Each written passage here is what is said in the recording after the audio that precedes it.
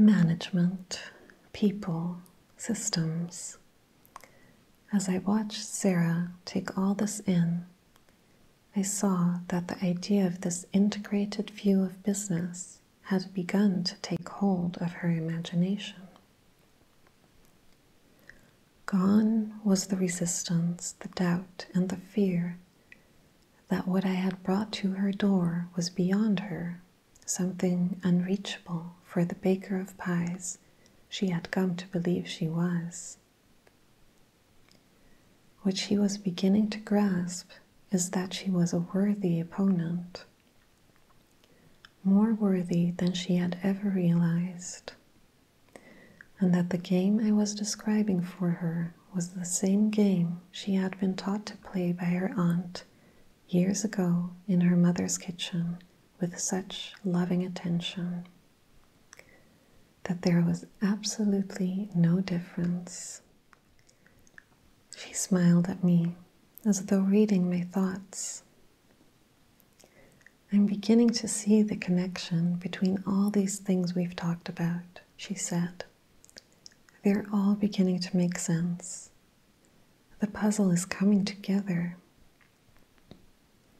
I can see the parts merge into an exciting picture that I now know has been there all along.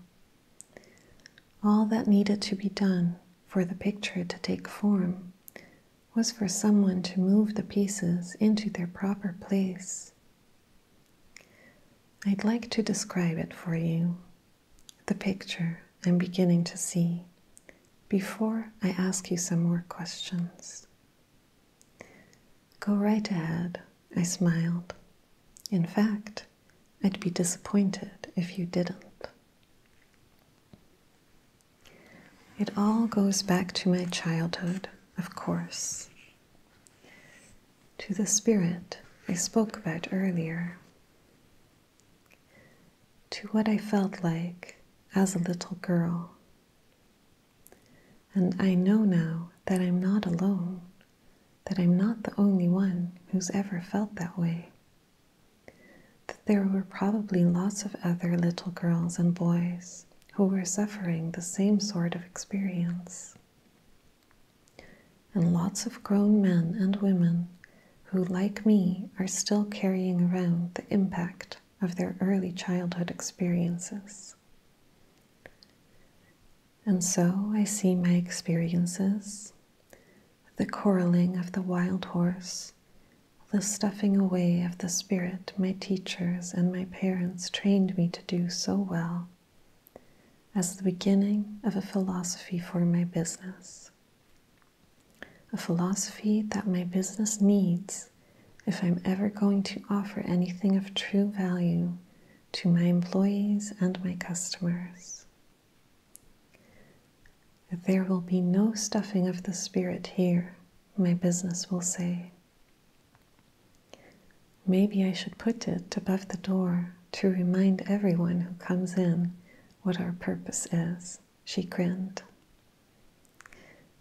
Or maybe better yet, let thy spirit run free.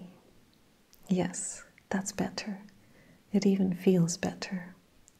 She laughed aloud with the joy of it. As she continued, it became so clear to me what a miraculous gift speaking can be.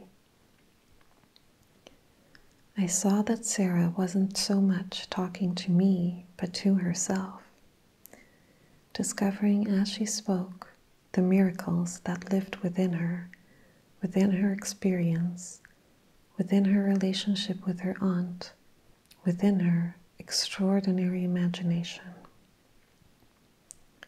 Discovering truths she never knew she knew, discovering all the wealth that was waiting there inside of her to be unearthed, to be explored, to be treasured as the words came tumbling forth. As though the words, once freed by the speaking of them, combined with the air to become something else again, a vision, understanding, expansion. Sarah continued, My picture of the business also goes back to what my aunt taught me about caring. If my aunt were alive today, she would say, "If everyone cares, the pies will take care of themselves." And so I can see my business as a school about caring that teaches all the little things to my employees that my aunt tried so hard to teach me. What it means to pay attention, what it means to our spirits to be present with the whole of ourselves in everything we do. "My God, I thought I hadn't learned anything," she said to me, her eyes wide with the astonishment of what she had just understood. But I had, and now I'm going to take her place.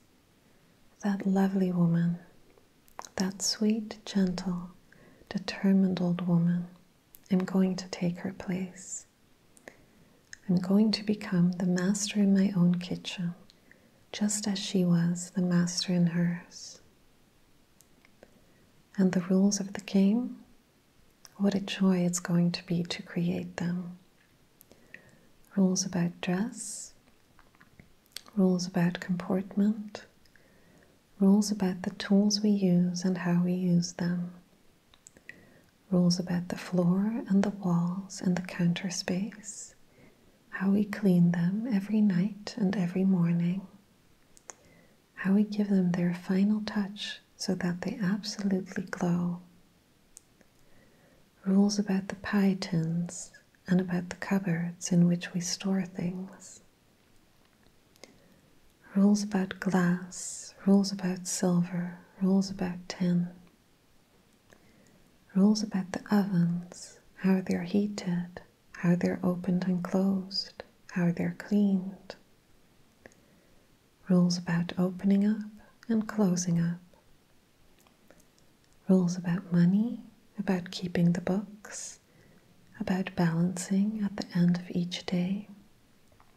Rules about hair, about fingernails.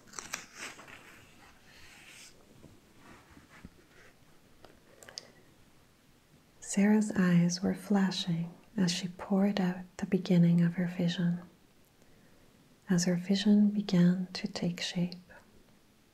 She didn't need to know what the specific rules were yet. What was important was that she get a taste of the exercise. As her aunt said, the pies will take care of themselves. Sarah was on her way.